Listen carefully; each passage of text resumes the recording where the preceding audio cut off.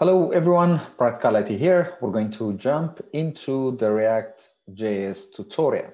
So this tutorial is coming to you from the Practical IT. We provide like the IT professional courses and trainings. And if you're interested, you can learn more at the https thepracticalit.com.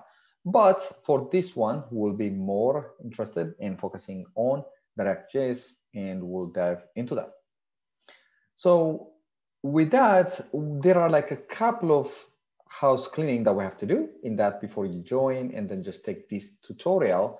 There are an assumption that you are already familiar with HTML, CSS, and JavaScript, which we are going to call them as the basics or the pillars of the web development. And also you are familiar with the newer version of the JavaScript, which is also called like ECMAScript 6 or more. And you have a basic programming concept regarding like the JavaScript, which means you know what the logic is on how you're going to be just working on a logic, the if case, the while, the functions, the objects, and all that stuff, which are parts and parcels of the JavaScript. You already know them, and that's also the assumption. And in last, we expect that you have like a little bit of an idea what a framework is, so that you're not completely new to the idea of like a library or a framework. But that's not a big deal anyway. At least we expect that you have gone through like one of like the libraries or a framework, which as an example is going to be Bootstrap or jQuery from the past, or even just anything which is used as a framework or a library. With that said, let's jump into React.js. So what is it? We're going to go through this one like a little bit faster because this one is a boring point.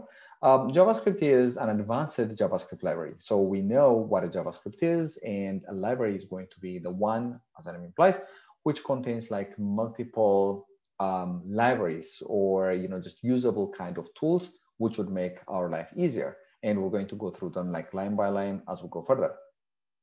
And not only the React, but also there are numerous kinds of like the libraries or frameworks out there. And as of now, it is React, which is getting like a lot of traction.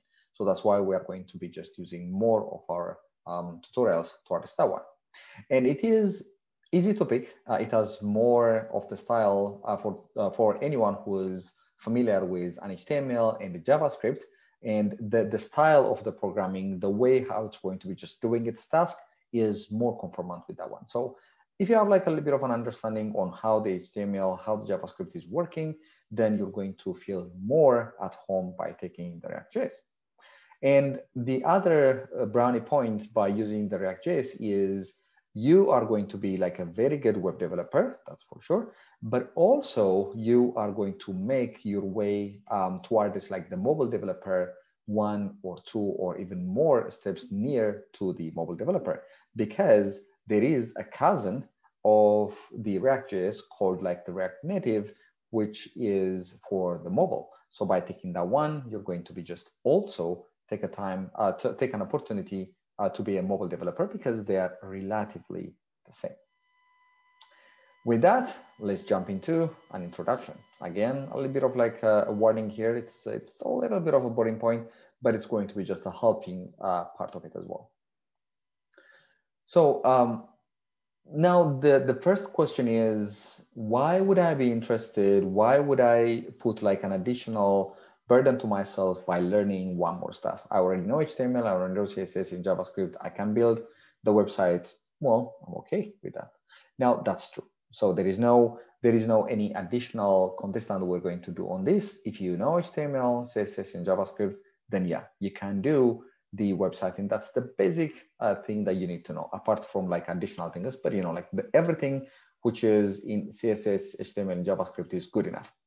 The question is, when this one is going to be just useful if you are creating like a very small sized HTML, that's website, sorry, and that is concerning like just not too much of like the activity with the user. Probably it is more of like the informational. Then in that case, yeah, just with the basics, you can go in and just do that one. The problem is, if the solution that you are providing, which is your website, is getting bigger, then only then, in that case, like the basics of the HTML, CSS, and JavaScript might not be good enough for you.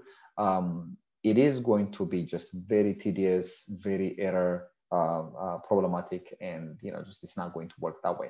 So if it is bigger, then you need even more just to work on that one. And think of like the React as a tool. Okay, so this is something which is going to useful on top of like utilizing HTML, CSS, and JavaScript. And note that React doesn't replace HTML, CSS in JavaScript. It is actually HTML, CSS in JavaScript, but it is a tool which would make development with the development of the website much more fun and easy. And the other big point on this one to point is when you are creating the website can be served from multiple combinations of the operating system, browser, and devices. So one could be using or surfing your website from a Windows on a Chrome browser and with a desktop computer. Please, again, just don't use any of like the Internet Explorer. At least I think on the edge, they are getting bigger, that they are getting better. But, just in general, we're going to avoid from that one. At least we have like a bad experience in the past. But anyway, like the other person can also surf your website from their mobile device or from their tablet. So as you can see, like we have like 3 different parties, and then their combination could get a little crazy. And how do you maintain the fact that whatever you are working on your development is also viewed, and then without having any problem when it is viewed by another combination? Let's say you are working on Windows Chrome desktop. How about like when I'm viewing it on a mobile device, which is on Android and probably my own browser? So in that case, utilizing like the framework would make life easier because they take into consideration, they do like a lot of testing, and then those kinds of problems are going to be just reduced. Going further, the other advantage is the community. As you go on programming, as you know, we are going to get a problem. We're going to stuck for a minute or an hour in some cases. So you need, just someone to tap your back and then say, hey, don't worry, like, just we got this one. Now, in that case, it is only possible when you are working on a framework, because a lot of people are working on that. So someone has already gone through your problem or will know what the solution for that one is, and they're going to show you that one. So that's also another advantage. And as a software, as a tool, just over a period of time, it's going to have like its own flaws. It's going to have a problem on a security or performance or bugs, and all that stuff is going to be just taken care of for you by using a framework. All you have to do would be just to update. Of course, when you're updating, there is also like another nightmare, like it might not work. But for the majority of the case, at least to know that there is a problem, and then at least to give you a chance that you can fix it by yourself, is also another advantage. And companies are going to be just much more interested for you as a programmer first. And then next, they're going to be just interested on what kind of framework you are picking up, so that you're going to be just in line with their framework product. Now, it doesn't matter like which one you're picking. There are like a numerous amount of jobs out there, whether you are a React developer or Angular developer or newer ones, which are going to be just coming next year or even like tomorrow, who knows?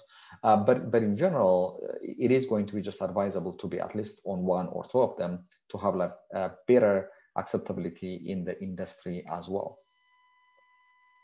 Now, I have said too much about it, so let's go to the action and then let's do it.